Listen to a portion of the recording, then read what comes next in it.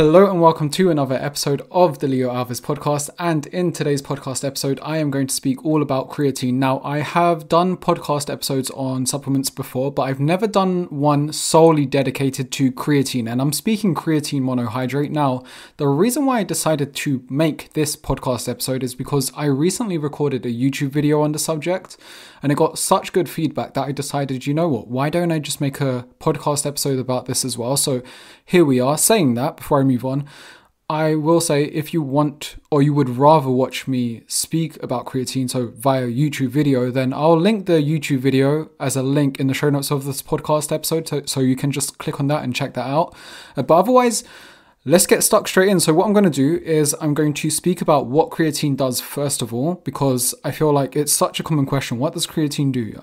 Everyone is speaking about it. It's one of the most popular supplements out there, hence why I'm making this podcast episode about it as well. But yeah, it's almost like no one can really tell me exactly what it does.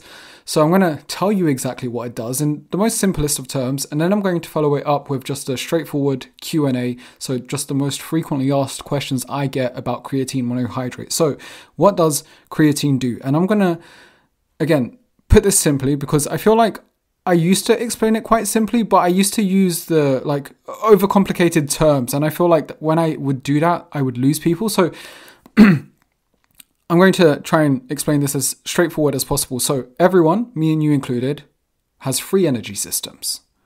And we're going to informally call these energy systems your quick energy system, the medium energy system, and the long energy system. So that quick energy system basically lasts for about 10 seconds and it's a very intense burst of energy. So you would use this while you're doing like a set of deadlifts or a 100-meter sprint. And then you've got the medium energy system, which is primarily utilized within like 400-meter races or football matches.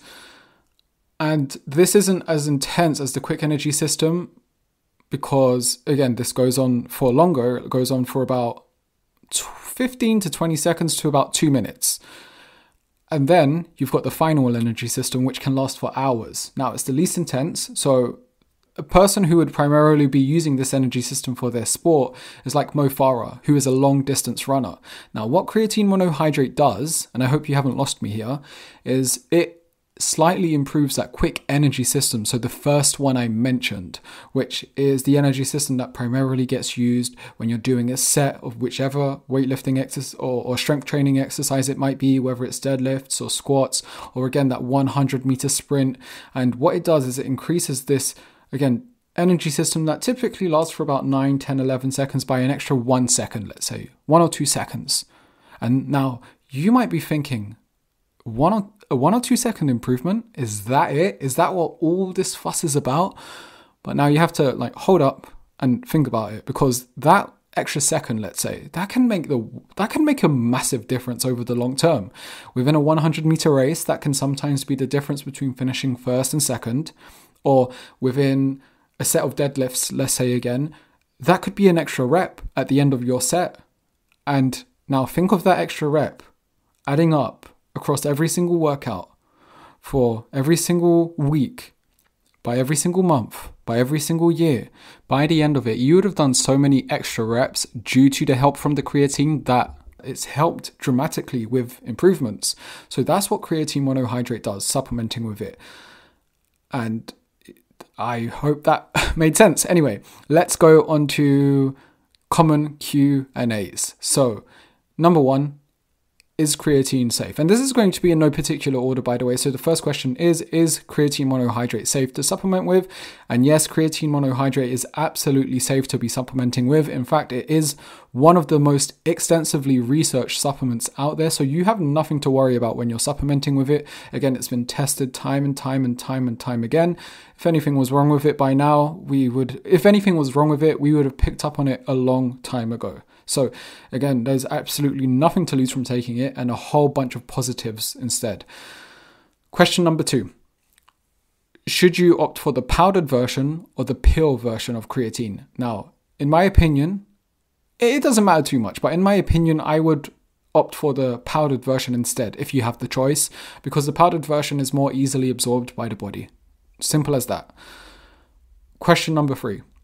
should you do a loading phase when taking creatine? And what I mean by this is that sometimes when people are discussing supplementing with creatine monohydrate, typically people will speak about the fact that you need to do a loading phase when starting with it, which is when you maybe up your dose of creatine. So let's say you're taking 5 grams a day, and maybe within, let's say, the first 2 or 3 weeks, you might take 20 grams a day instead, just so you have that heightened level of creatine within your body more rapidly. I don't feel like this is necessary. I've heard arguments for both sides, and my conclusion is, you know what? I find it a bit much to supplement with that much creatine at once every day for however many weeks. So I just say, you know what? When you get back on it, 5 grams a day every day is absolutely fine. Yeah, it might take a little while longer for your body to have heightened levels of creatine monohydrate, but it's fine. I just prefer doing that. Again, there's no wrong or right answer, but that's just my preference, to get on it with just 5 grams a day every day and not do the loading phase. Now, the next question is best practices for creatine. So by that, I mean like timing and how much should you take. So when it comes to timing, you know what? I've heard of there being an optimal time to take it, but I feel like, I also know for a fact this makes probably like a 0.01% difference for your everyday person, like me and you here, who, obviously I'm very passionate about my health and fitness, hence why I do this for a living. Otherwise I wouldn't be doing this much.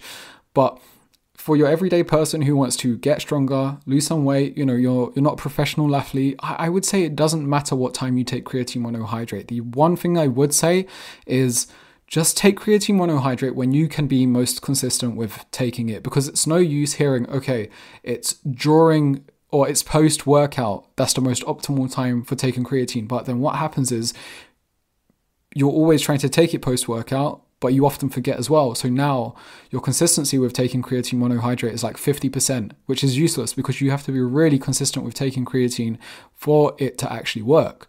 So what I will say is just take creatine monohydrate whenever you can remember. And that's what I do. I'll typically take creatine monohydrate during my workouts because that's just when I remember to take it. I have formed a habit of getting ready for the gym and then putting my creatine monohydrate in my water bottle. And that's just a habit that consistently happens. Sometimes I might just take it at another time on one specific day for whatever reason, but that's typically what I'll do as well. So what I have to say, so that's basically a long-winded way of saying just take creatine monohydrate whenever you can be most consistent with it, because that's what's most important, rather than worrying about optimal timings that's going to make like a 0.01% difference. Now, with that said, how much should you be taking daily? And I'm just going to say 5 grams a day every single day. That's typically what people recommend. There's been other suggestions for slightly higher or slightly lower, but 5 grams a day every day is just a very easy one to remember and be consistent with. Now, the next common question I get is who should consider supplementing with creatine? Now, first of all, I'm going to start off by saying that the people that should consider supplementing with creatine monohydrate is absolutely everyone who wants to improve their strength and performance in the gym, which, if you're listening to this podcast episode, especially this far in, chances are it's you. And now, saying that as well, I've heard of, at the time of recording this podcast, there's a lot of research coming out that shows cognitive benefits or improvements with taking creatine monohydrate too. So it could go way beyond just supplementing with it for muscle and strength. Now, I also want to say to this is that the people that I would recommend taking creatine monohydrate the most is likely vegans and vegetarians. And the reason why is because creatine monohydrate or creatine is generally found in meats and seafood. Whereas, of course, if you're a vegan or a vegetarian, you're cutting out a lot of those sources, and therefore chances are you're going to be lacking in your creatine. So if you're a vegan or vegetarian, or you have a friend who's vegan or vegetarian, then I would suggest that they supplement with creatine monohydrate more than anyone. And you know what? On that note, I feel like this is a really good time to mention my free protein guide. I informally call it the protein cheat sheet. I think I've actually named it Protein Power, but now I like the name protein cheat sheet more nowadays, so that's what I call it. But anyway, I've got a free protein cheat sheet over on my website, which you can grab for free as well. So regardless of whether you're vegan, vegetarian, you're a meat eater, or you have other dietary guidelines, this free guide, which I'll link also in the show notes of this podcast episode, has like over 200 proteins, maybe not that many, about maybe between maybe 100 and 150 I could be way off. But look, this is what I'll say. It's got a lot of protein sources ranked from most to least efficient. And if you're struggling with your protein intake right now, then I would recommend just grabbing that guide for free. And again, you can find it via the link in the show notes of this podcast episode. I've gone on a whole tangent here, so let me get back to what I was speaking about, which is about creatine. Now, the next question is, actually, this is not a question because I'm coming to an end now. But I do want to bring up one point that gets mentioned time and time and time again when it comes to supplementing with creatine monohydrate. And these are managing scale weight fluctuation, the scale weight fluctuations, I should say, that comes with supplementing with creatine. So if you don't know what I'm speaking about, typically what happens when you supplement with creatine monohydrate, especially around when you're first starting with it, your scale weight can fluctuate a ton. This is due to the water retention that's going on. Now, this is very normal. It happens to humans, which you are. And this is just something you don't need to worry about. If you see your scale weight wildly fluctuating, maybe it's spiked by 1 kg all of a sudden, don't panic, don't worry. Chances are you've been very consistent as well. Like the creatine monohydrate isn't making you regress in any way. It's just water weight fluctuations that you're seeing on the scale, and you shouldn't worry about this. Now, the old me... Actually, before I say this, now, if you're not supplementing with creatine monohydrate because you're worried about those scale weight fluctuations, then I would just say don't weigh yourself, because why are you missing out on so many potential benefits just because of something that you don't even need to worry about? I know psychologically it's tough to see those scale weight fluctuations. And again, I'm just speaking to you here right now if this is something that's stressing you out.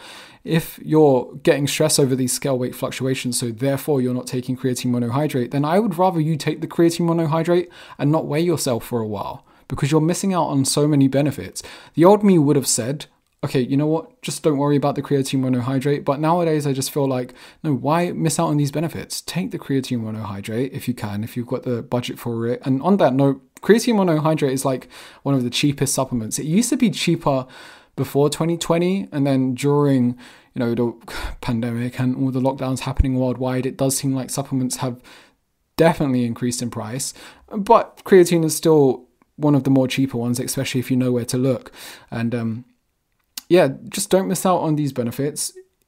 Take a break from weighing yourself if necessary, and otherwise I would just leave that question at that, because I don't feel like I need to say anything else. Oh yeah, and actually one more thing that I want to mention about creatine that I almost forgot is that it's only going to make a minor difference to your fitness progress. You must place importance, or an emphasis, I should say, on the big rocks first. And by that, I mean your nutrition, your sleep, whether you're training well, whether you're applying a progressive overload, whether you're consuming enough protein, whether you're drinking enough water. These are your big important rocks that you want to be thinking about first, because if half of these are things that you're not even thinking twice about, and maybe you're actually doing them, for lack of a better word, quite poorly, then again, creatine isn't really going to help you that much here. You want to focus on those things first, and then once you're in a really good place with all those things that I mentioned, then you can start thinking about being consistent with creatine monohydrate. But otherwise, that's about it for this podcast episode. So it was nice and straightforward. So to summarize, creatine monohydrate improves that quick, intense energy system that you typically use when lifting weights. Creatine is absolutely safe. I would recommend the powdered version. Don't worry about doing a loaded phase. I would just start off with taking 5 grams every day from when you start taking it. You have to be very consistent with taking it as well. You don't just take it on workout days, which is actually another common myth I've heard, or a common mistake I see. You take it every single day. Timing doesn't matter, just be consistent with it. 5 grams a day every day. Who should consider it? I think absolutely everyone, but even more so if you're vegan or vegetarian. And now with these cognitive benefits coming out, it could make sense for elderly people to think about or consider it even more so. And then scale weight fluctuations when taking creatine monohydrate, absolutely normal. Do not worry about it. Otherwise, I hope you enjoyed this podcast episode. If you know someone who is wondering about what creatine monohydrate does, then do share this episode with them. This could be very valuable for them to hear. This is like the ultimate guide and the only thing you really need to hear when it comes to creatine monohydrate, and then you're set for life on the subject. And then, with that, do subscribe to the podcast on whichever platform you do listen to this on, because it helps the podcast grow immensely and helps me put out more podcast episodes like this. Do leave it a review as well, 5 stars if you may. And otherwise, take care, have a lovely day, and I'll see you around. That wraps it up for another episode of the Leo Alves podcast. I do hope you enjoyed listening to this episode. If you did, then please do consider sharing it with your friends, family, group chat, or even anyone else who you know could be interested in listening to that episode. Otherwise, if you haven't already, then please do leave a 5-star review on whichever platform you are listening to this on. And remember, all the relevant links, such as the inquiry form to potentially become a Kairos Online member, my social media handles, a free fat loss guide, and a free workout plan are all also found in the show notes of this podcast episode as well. Otherwise, take care, and I'll see you around.